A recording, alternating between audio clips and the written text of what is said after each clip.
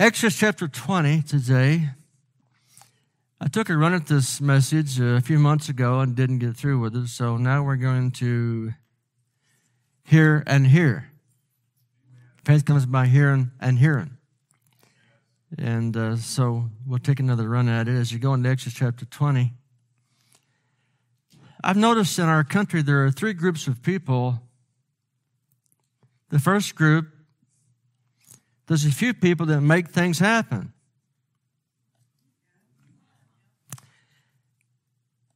Many people watch things happen.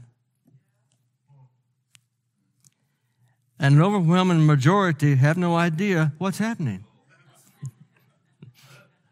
Is that right?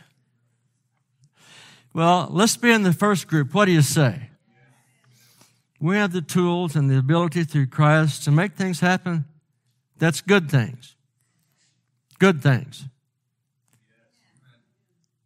We're not in the business of doing the devil's work, stealing, killing, and destroying. We're in God's kingdom of bringing about good things. Amen.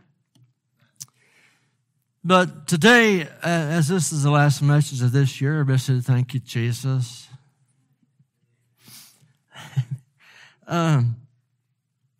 I want to look at a few nuggets in the Word of God that lets us know this coming year could be the greatest year since Christ came the first time. Amen. And who's to say it's not? In verse 11 of Exodus chapter 20, it says, what I'm going to delve into this morning is types and shadows, and nuggets or truths that expand as you understand the Scripture. And then we are to relate these truths to our life and rejoice because we're living in a time that has never been, ever. And we're living today for such a time as this. So cheer up, everybody. The blessed hope is still the blessed hope. But we have some nuggets in the Scriptures that will let us know about when the Lord is going to return. Amen. And verse 11, in 6 days the Lord made heaven and earth. Now, let me stop there. The word made is the Hebrew word asah, which means to make from pre-existing materials. So in 6 days, the Lord made from pre-existing materials the heaven and the earth. In other words, everything was already there. See, we're not New Earth theology. Nobody knows when the heavens and earth were created. Nobody knows. So it's futile to speculate. But I can say, based on the Word of God, 6,000 years ago, God gave a facelift to the universe. And that's when Adam was created and made from the dust of the earth, etc., etc. You know these things, or you should know. We can prove it's been about 6,000 years since Adam. Not 10. 6. For in 6 days, everybody say 6 days, the Lord made the heaven and earth and all that is in them, and rested on the seventh day. Wherefore the Lord blessed the Sabbath day and hallowed it. Now, the Lord God wasn't tired like we think about. It's just that God has this truth that He wants to convey to us. 6 days, 6 literal 24-hour days, the Godhead worked. And the seventh day, they didn't work. Why? Well, they finished everything. And it was good, see? Now, keep that in mind, 6 days, and the seventh day, the Lord rested.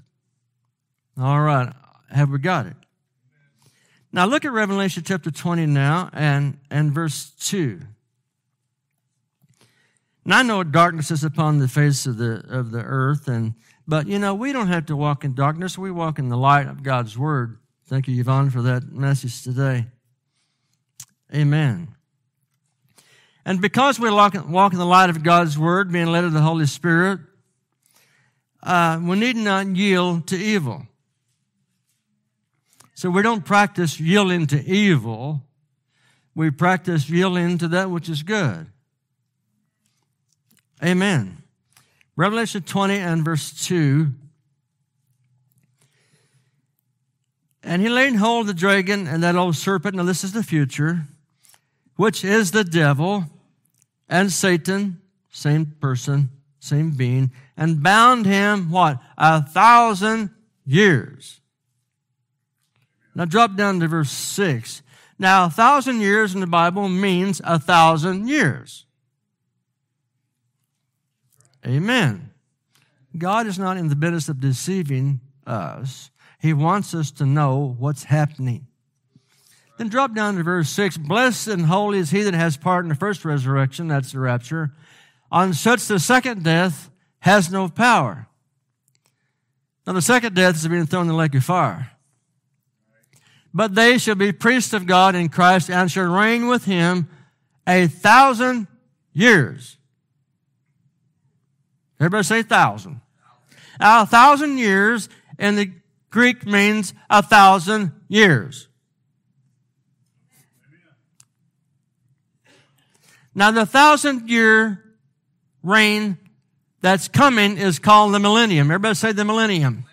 Didn't know you could speak in tongues, did you? The millennium, which means 1,000 years of peace. Satan to be locked away, will have no tempter, blah, blah, blah. Christ to be on the earth, ruling and reigning for 1,000 years, and the church will be with him, reigning with him for 1,000 years on the earth. That's what the Bible teaches, and that's what we believe. But the 1,000 years to come in type is the Sabbath, which is the seventh day of rest. So in 6 days, God created heaven and earth, which represents 6,000 years of time. And then God rested on the seventh day, which is a representation of the 1,000-year millennial reign to come, the 7,000 years of time. That's how the Word of God is laid out, so we can understand where we are on God's timetable. Amen. Now, Deuteronomy chapter 34, and let's look at verse 5 to 7 today. Everybody say Moses. We critiqued just tried to be funny. I wasn't very funny. Well, there was a few jokes I told that people laughed, but, this guy shows up on Mars, and I said, oh, he looks like Moses, but, not really. It's a joke. Everybody says it's a joke. You didn't watch it? Yeah, I know. But we'll get a lot of likes on it, at least one or two, right, Seth? It's already thrown off of YouTube? All right, well, all right. I don't care. Verse 5. Now, I wanted to give a critique on how to bowl, see? Because I'm an expert bowler. If you believe that, I've got some land on the moon I'll sell you.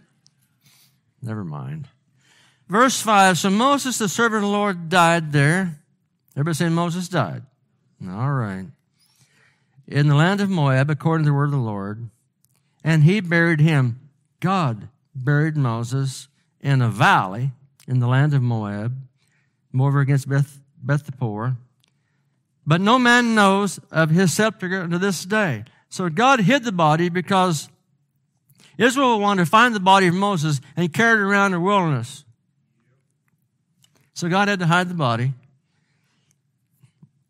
Now, verse 7 is some nuggets here. And Moses was 120 years old when he died. Not 121, not 119, but 120 years exactly. His eye was not dim, nor his natural force abated. He had no infirmities of any kind. He should not have physically died, but the time ran out. Moses died on Mount Nebo. God buried his body in a valley. Moses was not sick. To repeat, time just ran out for Moses. But we have some hints here. Now think about this for a minute.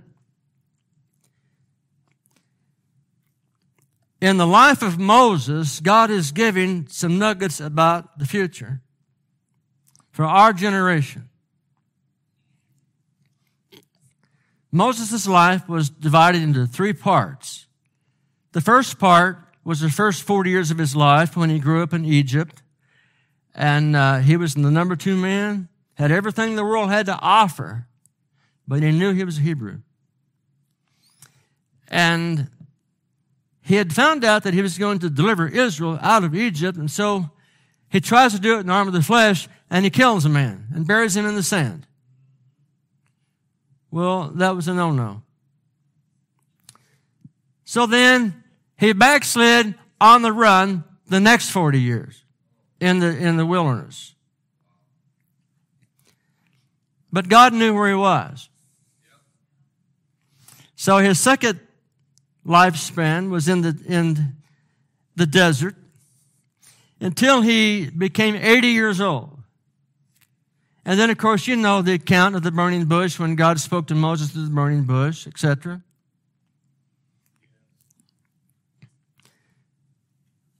But then the last 40 years of his life, so now he's 80 years old, he sees the burning bush, and he's got 40 years to go to fulfill God's will. But he dies. He goes up on the mountain with God, and he physically dies at 120 years exactly. And the question is why? Well, first off, his life in type represents Jubilee years. Now, wait a minute. Now, the Jews, every 50 years, they had a Jubilee year. All the debts were paid. All the slaves were turned loose. They were set free. Amen. Now, the bad thing about this is they couldn't go borrow any money on the 48th year because they only had 2 years to pay back the loan, and yet the bank had to forgive it all when the 50th year came. So that wasn't too good for those that had to borrow money. But anyway, the fact remains that every 50 years was a Jubilee year. 50. Now, Moses' life represented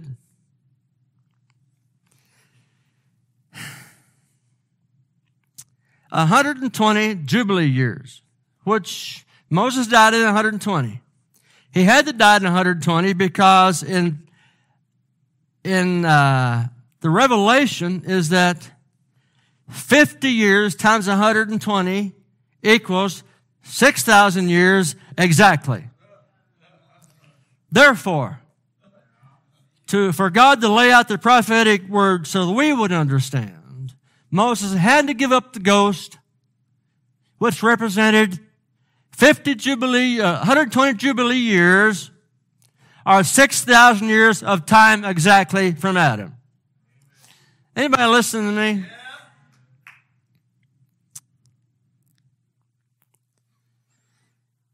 And if you study chronology, and time, history, it always comes down to this. It's been 6,000 years from Adam to our generation. Our generation. We have all the signs upon us. In one generation, we've evolved from the horse and buggy to going to the moon, etc., etc. So Israel's Jubilee was every 50 years, and all debts were paid, totally set free. Now, let's just know in 6,000 years, somebody's going to get set free, permanent. In 2 Peter 3 and verse 8 now, praise the Lord. Now, I'm not setting dates, but I'll tell you, we can get real close. Somebody said, well, nobody knows the hour of his return. Even Jesus doesn't know. No, you don't know the scripture, people. When Jesus was on the earth, he said that. How many knows he went back to heaven and sat on the right hand of the Father God? There can be no secrets in the Godhead. That'd be craftiness. There's no such thing in the Godhead. So what the Father knows, the Son knows. What the Son knows, the Spirit knows as one. Anyway, the Lord wants us to know so we can be prepared to meet Him. The bridegroom comes. And we've got to have our vessel full of oil now. There's 5 wise and 5 foolish virgins, and then you know the account in the Gospels that the 5 foolish came to those that had the oil. Oh, give us some oil. And they said, no, we just got enough for our own. Go buy your own oil. And then when they went to buy oil, the bridegroom came. Jesus came. And those with no oil were left behind. It's a warning that this day we need to purpose to draw closer to the Lord than we did last year. Now, 2 Peter 3:8, the apostle lays another nugget on us here, and you all know this. But, beloved, be not ignorant of this one thing. This one thing God wants us to know. That one day with the Lord is 1,000 years, and 1,000 years as one day. That ties into 6 days the Lord made all that is and rested on the 7th. You see. And so the nugget here is that 1,000 years is like one day with the Lord. So it's been 6,000 years, or 6 days since Adam, to our generation. Exactly. Amen. The 7th day, or the 7,000 years, will be the millennium to come. There will be a reign on the earth. Our Jehovah's Witness friends have got it down about the reign, but they don't understand the sequence of events. Now, in Psalms 90 and verse 4, hallelujah. For 1,000 years in thy sight are but as yesterday, when it is past, and as a watch in the night. I've thought about those that have been in heaven now since the resurrection of our Lord and Savior. By the way, He's King Lord. Oh, by the way, the Bible doesn't tell us to receive Jesus as Savior only. Really, it doesn't word that. You must accept Him for who He is, or you cannot be saved. He is the Lord King. That's who He is. Thomas said, my Lord and my God. Nothing about the Savior. Of course He's the Savior. We know that. Someone said, well, God's not personal. No, God's very personal. He knows us one-on-one. See? And you have to accept Him for who He is now and what He did 2,000 years ago on the cross of Calvary, or you cannot be saved. So when you accept Him as Lord, is anybody listening now? Then you're required to obey your King. Not optional. Whatever He says, that's the way it is. No arguing about it because you won't win. Jonah tried, he failed. And so we must accept Him on His terms, not our terms. Anyway, back to the point here now. In Matthew chapter 17 now, verses 1 to 3. Now I want to give a little nugget here today. Again, Lord willing. Verse 1 of Matthew 17 says, and after 6 days, Jesus takes Peter, James, and John, his brother, and brings them up to a high mountain apart. I want that to soak in now to your pure minds. Again, please. After 6 days. Why not 5? Why not 7? No, 6. 6 days. Jesus takes them up to a high mountain apart. I tell you, after 6 days or 6,000 years of time, there will be a people that will be separated from this earth. That's a fact. The question is who's going and who's going to be left behind? The answer is very simple. You must repent of your sins, accept Christ, the Son of God, as your Lord, King. In doing so, the blood of He shed on the cross will cleanse you of your wrongdoing, your sins, and you will be reconciled to the Father. You will become then a son of God and not until. Secondly, you must endeavor to stay in the will of God at all costs. All costs. If you were born again today and you were in the will of God the best you know, then you will get out of here. Praise God. Hallelujah. And I'm saying Jesus is still coming, no matter what the scoffers say. He's still coming. He is still Lord and King, and He will come back and put the devil in a bottomless pit for 1,000 years. I had this vision about the church going into heaven, and there's going to be war in heaven. We're going to get in some cheap shots. Here's the deal. The church goes up and Satan gets kicked out. That's right. Furthermore, all unclean spirits and fallen angels are kicked out permanent. Then a little sidetrack I thought about at the second coming of the Lord, when Jesus comes back to the earth to set up the kingdom, the millennium, all of heaven empties out. Now, that's another thing. Is beyond my comprehension. Who's left in heaven when Jesus comes back to the earth? Well, there could be a few angels around, playing checkers or something. I don't know.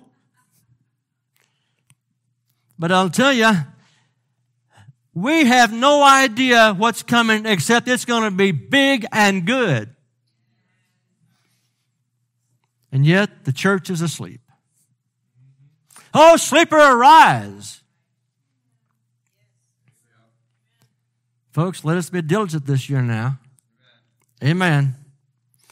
So in 6 days, Jesus takes Peter, James, and John. I've often wondered about that. You got 12 disciples who become apostles. Of course, Judas betrayed the Lord and committed suicide and went to hell. There goes your one saved, always saved. Well, he wasn't saved. Now, you Baptists are wrong on that now because Jesus gave him authority to cast out devils. You don't give a devil authority to cast out a devil. So let's get it right. Amen. You're a troublemaker. No, we just have to know how it is. So Matthias was voted in. I don't like that word vote. No. They jumped the gun. God allowed it. Paul was to be the 12th one. But nevertheless, the Lord gives us some leeway to make little errors, but it doesn't matter. It all comes out like He wants anyway. See? So we have that will, and we mean well, but sometimes we get ahead of the Lord, like I think they did. Anyway, verse 2 then, after 6 days, He was transfigured before them. His face did shine as the sun. His raiment was white as light. And behold, there appeared Moses and Elijah talking with Him. Now, they were talking about the coming crucifixion because that's the subject of the Bible, the main subject of the Bible. The subject of the Bible is not prosperity, healing, any other topic. That's all good, fine, and dandy in its place. But the main subject is the cross. The main subject is the death, burial, and resurrection of King Jesus. That's the subject. The main subject is His ascension into heaven to wait until the enemies become His footstool. The main subject is Christ coming back with the glorified and all the holy angels to rule and reign 1,000 years and forever. That's the main subject. But inside that subject is the blood of Christ. Without the blood of the Lamb, you cannot be saved. Without the shedding of blood, there was no forgiveness of sins, the Bible says. Blood from animals, I should say, could not forgive sin. It just covered sin in the Old Testament until the Lamb of God came. When the Lamb of God came, all sins were put upon His shoulders. Amen.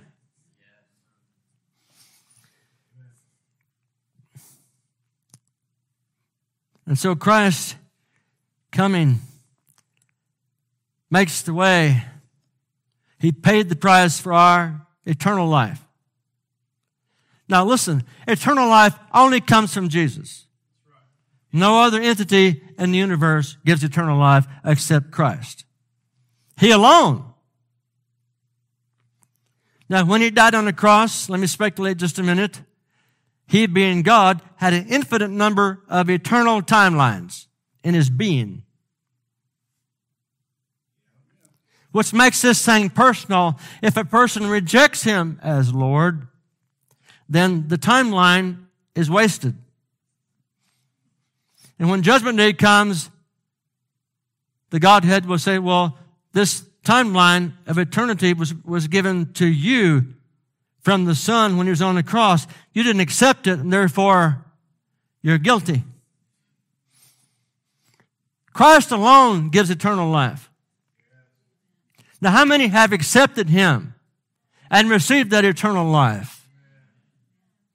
It's in His Son only, in God's Son only. So He's the one that decides who's saved and who's not saved.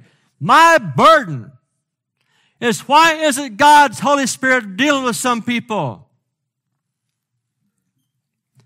Well, I'll tell you right now, unless the Holy Spirit convicts of sin, that person cannot be saved.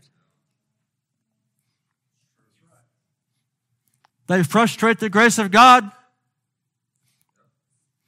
by turning a deaf ear to the gospel. Here's the thing about the gospel. It's good news to those that hear it and believe it and receive Christ.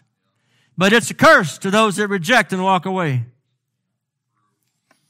And so this preaching thing is down to business here. We rejoice and have a good time in the Lord. But when it's all said and done, there's still a heaven and there's still a hell, and you keep that in mind next year. Amen. Now here we have Moses. Now Moses died. Everybody say Moses died. But yet he shows up on the Mount of Transfiguration in some type of a spirit body. Now there are those that teach he was glorified. I don't. But he shows up in a spirit body. But now Elijah had not died. You know this. Shows up in the actual literal physical body on the mountain with Christ. Now Elijah represents those that will not die when the Lord comes back. Moses represents all those that have died from Adam to our day. That'll be resurrected. And yet, here they are on the mountain. Elijah represents those that will not die when the trumpet sounds. Moses represents those that have died, but they're still going to be coming out and go to the mountain apart, and Jesus is going to be the one we're going to be gathering around. I'll know Him. Glory to God. I said, I'll know Him. So the last thing I want to say this morning is Luke chapter 10 and verse 30. These are nuggets. Hints. All through the Scripture, there's hints about this subject. Because it's very important. It's wonderful to be a Christian, but another to be ready to meet the Lord when He comes. That's part 2. That's the reason you need to be in church, and everybody said amen. Why? Faith comes by hearing the Word of God. That's why. Amen. We need to be accountable and responsible to one another. Amen. Besides that, if a person forsakes the sin of themselves together, it's sinning. And I remind us, we're not sinners. This doctrine going around, you must reject it. Because it's a slight on the blood of Christ. There's a vast difference between a born-again child of God that could sin and don't want to, in comparison to one that's a child of the devil that sins all the time and likes it. Big difference. I'm not saying Christians are perfect, but we are Christians. They were called Christians first in Antioch. Not sinners. Now, I'm dogmatic about that. Well, he that doesn't sin can cast the first stone. Look, I'm not on 1 John chapter 1. But I've never said we haven't sinned, because the Bible says all have sinned. But I'm saying God saves us out of it. We don't have to sin anymore. Oh, we might, and we probably will, but we've been set free from the control of sin that has put you in hell. Now shout about that. Glory to God. I don't have to hack around and scream and holler to get us an amen out of you. It's true. We'll never smell the flames of hell. By the way, Jesus didn't go there. I don't have to believe that Christ suffered in hell for my salvation. No, the cross was enough. That's wrong, you word of faith people. I said it's wrong. You need to repent. Look, I don't care anymore. God's the one who called me to preach. You got nothing to do with it. Not a thing. You didn't save me. You didn't anoint me. It doesn't matter anymore. It's thus saith the Lord. You got to repent and receive Christ, or you're not going to make it. We have these hints on us, and there's an urgency in my soul this morning right now. An urgency because next year somebody may leave by the way of the grave, and what are we going to do? Oh, I don't know where they went. No! We need to be serving God 110%. Not let the devil push you around anymore. We need to get filled with the Holy Ghost and take authority. Glory to God. We don't need donuts and coffee on Sunday morning to draw the crowd. If the gospel's not good enough, you're going to hell anyway. You're judging. Call it what you will. Well, Jesus, no, he made a whip and ran them out. You're not Jesus. I'm his representative. And I'm speaking for him right now. Pretty good, by the way. Oh, he loves us. I know he loves us. He knows how we are. Oh, he knows how we are. Absolutely. He's given us these hints, and yet people, they hear but don't perceive. Why? Only the Holy Spirit can bring it home to you, people. I can try and scream and holler and jump around, do cartwheels, but it won't work. It's got to be the anointing of the Holy Spirit that brings it to your soul. And then you can get a hold of it, and it's something that will take you to glory. The gospel is able to save your soul. Jesus gave this little hint in Luke chapter 10 and verse 30. Amen. I was on this a while back. We'll read it again. Jesus answered, said, a certain man went down from Jerusalem to Jericho and fell upon thieves, which stripped him of his raiment and wounded him and departed, leaving him half dead. That typifies the human race. By chance, there came down a certain priest that way, and when he saw him, he passed by on the other side.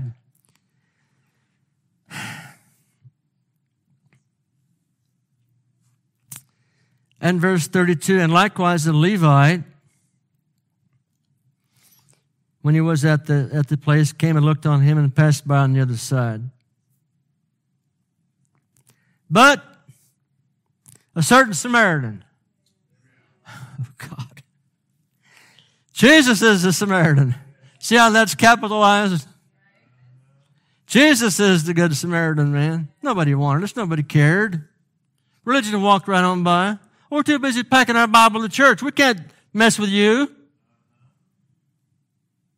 We won't even invite you to church. Folks, that's wrong. You need to be inviting people to church. They can nitpick if they want to, but at least they've had a chance. God calls us to serve. He calls us to witness. He said, if you're ashamed of me, I'll be ashamed of you when I stand before the Father. No, I don't want the Lord to be ashamed of me and you. No, we need to be busy about the Father's business. Invite people. Well, they might. No, you don't want to be rejected. Look, if they reject you, they reject Christ because Christ is in you. That's all part of the gospel. That's all part of being a Christian. I tell you, when you become a real Christian, you're going to lose some friends. Hello, somebody. You're going to lose some friends. You won't be going to the same old places. In low places. Huh? You won't be doing the same things anymore. Huh? What you used to love, now you hate. Your friends will think you're crazy. You lost it. When I was first saved years ago, these people said, what's the matter with him? Has he got religion? Well, I don't know what I got, but it wasn't religion.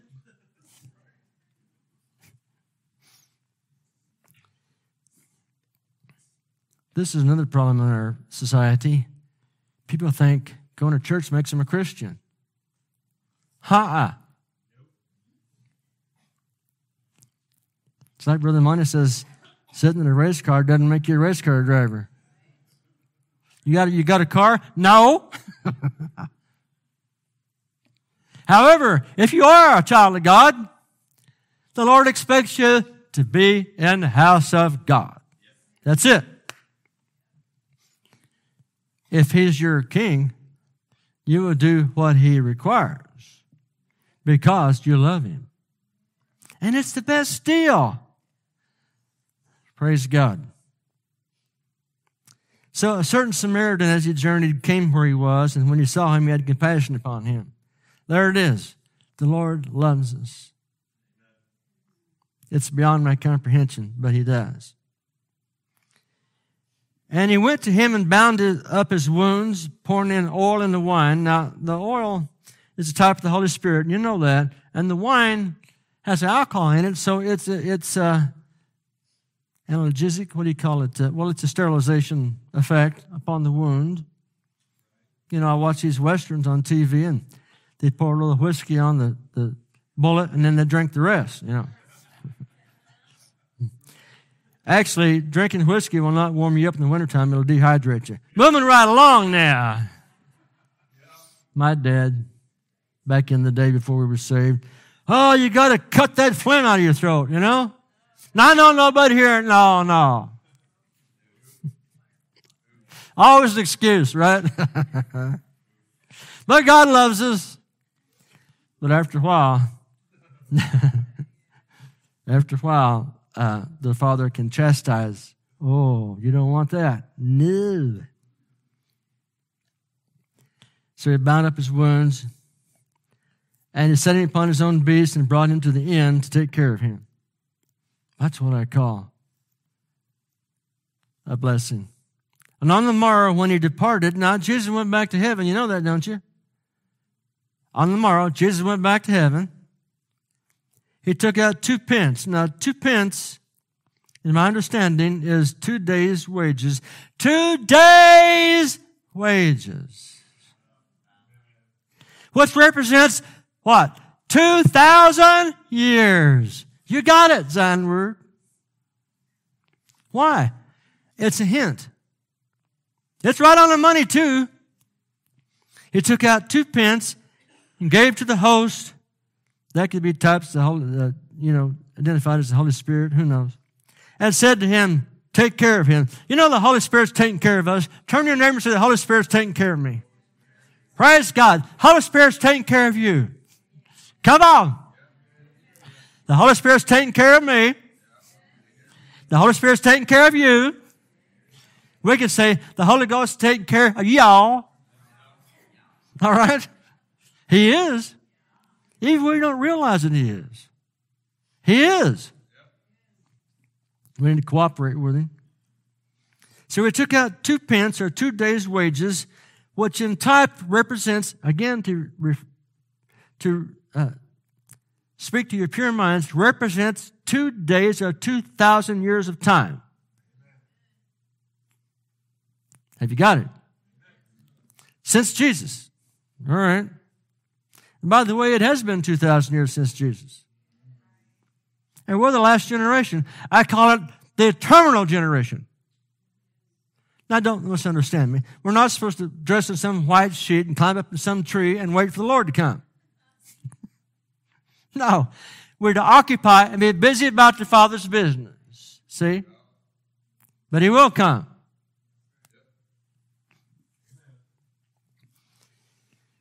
On the morrow, when he had departed, he got 2 pence and gave to the host and said to him, take care of him, and whatever thou spendest more, when I come again, I will repay you. There's a hint. When I come again. When's He coming? After 2 days.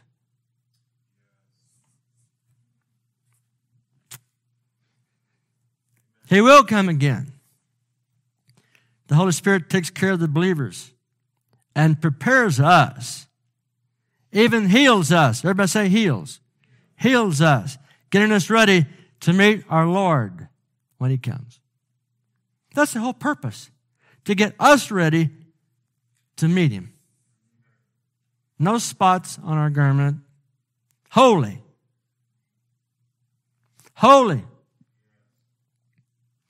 I said, without holiness, no man shall see the Lord.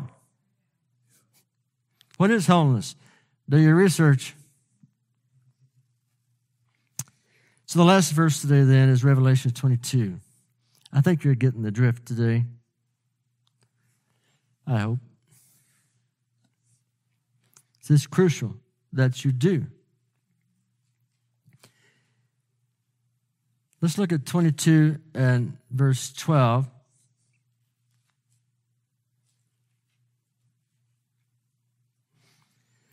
All right, praise the Lord. You glad you got a Bible today? Hallelujah. Behold, I come quickly. My reward is with me. Give every man according to his work shall be. See, we need to be busy with the Lord's work. Because the time's coming, we're not going to be able to do it. The night's coming. See? So we've got to be busy while it's day. Because the night comes and no man can work. That's what the Word says. So there's a darkness coming upon this planet. How many have noticed that? But it's going to force the church up. The real church is not going to submit to Satan's domain. No. They're going to rise to meet Him. All go to greet Him and have that marriage supper in the sky. Amen. That's what's coming. When? We're the generation. Can't be disproved. Why do you want to disprove it for? We need to accept what the Word of God teaches. We've got more than one account here. Amen. And so the Lord said, I am the Alpha and the Omega, the beginning and the end, the first and the last. In other words, He started this thing out, and He's big enough to finish it. He gave us His faith, and He's going to complete our faith. Amen. He cannot lose.